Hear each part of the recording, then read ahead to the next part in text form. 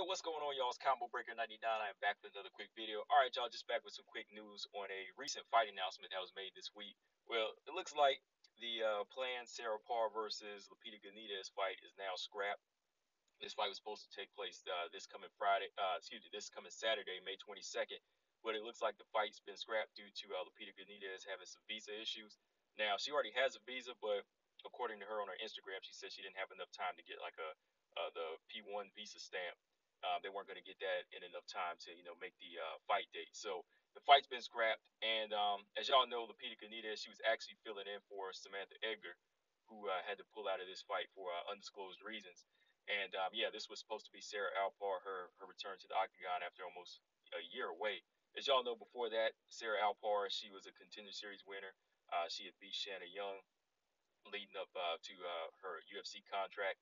And after that, she faced Jessie Jess and Jessica Rose Clark, who she lost to at bantamweight, who she lost to by second round stoppage or submission. And since then, she's been out of the octagon for over a year.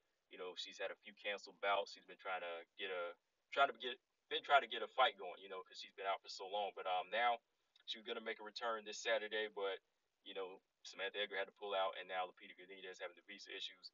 Uh, yeah, the fight's just been scrapped. And as y'all know, Lupita Godinez, she actually fights at 115. That's what made this fight kind of interesting to me. You know, kind of was a shocker to hear that Lupita Godinez was coming back to fight at 135. Because as y'all know, her last fight out was back in April against the returning Jessica Panay, who she lost a controversial decision to. You know, a lot of people felt that Lupita Godinez did enough to win that fight. I myself felt like Lupita Godinez won that fight, pretty solid. I feel like she was solid ahead on the cards, but they gave the fight to Jessica Panay. So Lupita Godinez, she was looking to make a return.